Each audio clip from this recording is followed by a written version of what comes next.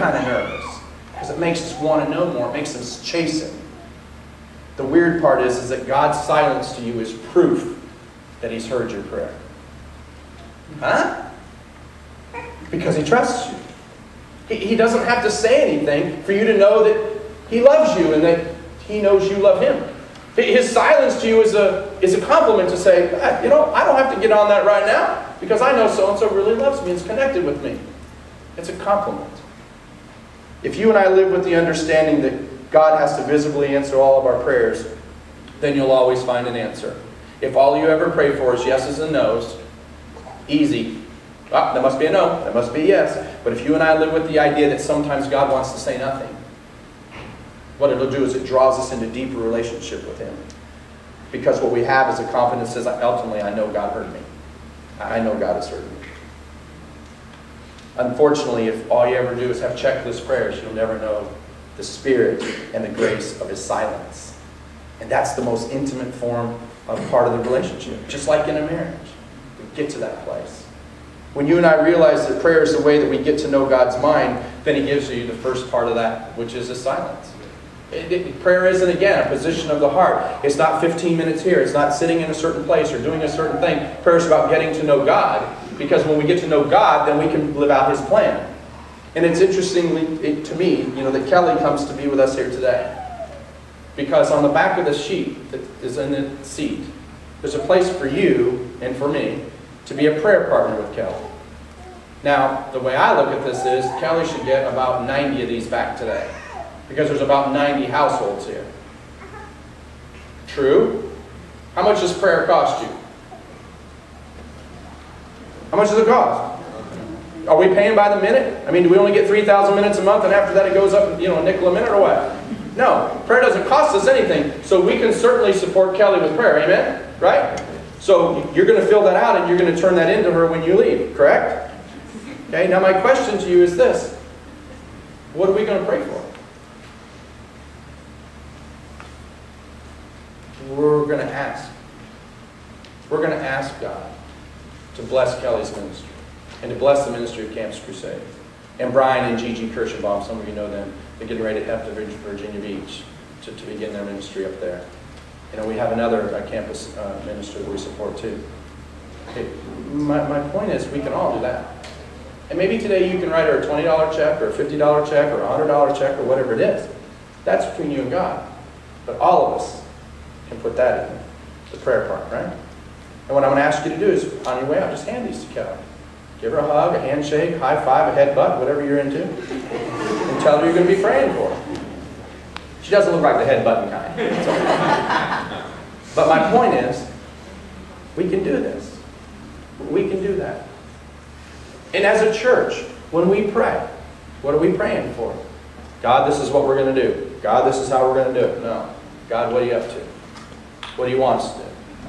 What do we need to learn? What changes do we need to make? What adjustments do we need to make? What confession do we need to do? That's how we need to pray. And I want to do something just a tad bit different. I want you to stay seated where you're at, but I want you to take the hand of the person or persons beside you if you're comfortable doing that. If it's somebody that you don't know, introduce yourself and then take their hand. But I want us to pray together. And I want us to pray together differently.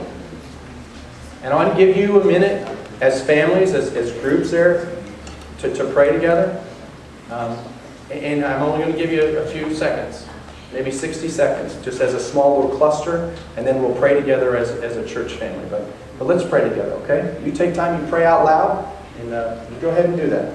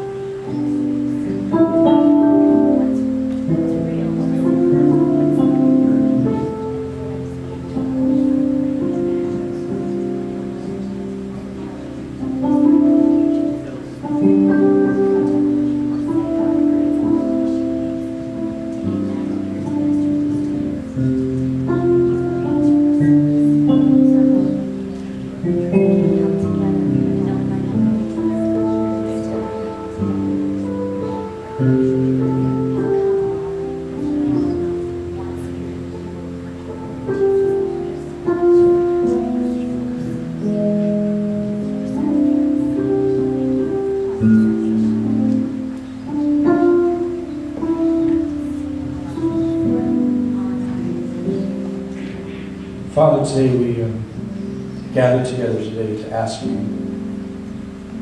to accept our thanks, to accept our gratitude today for the many things that you've done for us.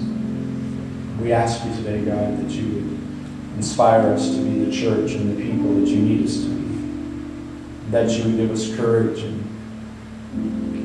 expand our vision and our understanding of the people that you've placed in our lives already, that we might have the opportunity to impact their lives. God, we would ask today that you would continue to provide the resources that we need to accomplish the vision that we believe that you've given to us. And we ask, God, that if we're off track as a church, as individuals, as families, that you would redirect our thoughts and redirect our passions. God, we ask today that you would be with the marriages and the families and the family units that are in our church, whether they be single parents or divorced, single people or our seniors, God, that you would just continue to provide strong leadership for us in terms of the Holy Spirit guiding our lives, as well as through the teaching that we have in our small groups and through the worship times, God, that we continue to learn. And God, we have people today that are struggling, going through very difficult times. We would ask today that you would help us as a church to figure out things that we can do for each other, to show your love to people. We ask, God, that you would help us to learn and to have our minds open to the many things that you can teach us and show us today. God, we ask that through our prayer time that we would get to know you and know your heart and know how that you look at people so that we can look at them through the eyes of Jesus. And God, what we ask today is that we would want to connect with you as much as we want to breathe and eat and spend time with our best friends. God, help us to grow so intimate with you that in those times of silence that we understand that you're drawing us closer to you. God, we trust you in all things. We ask that you continue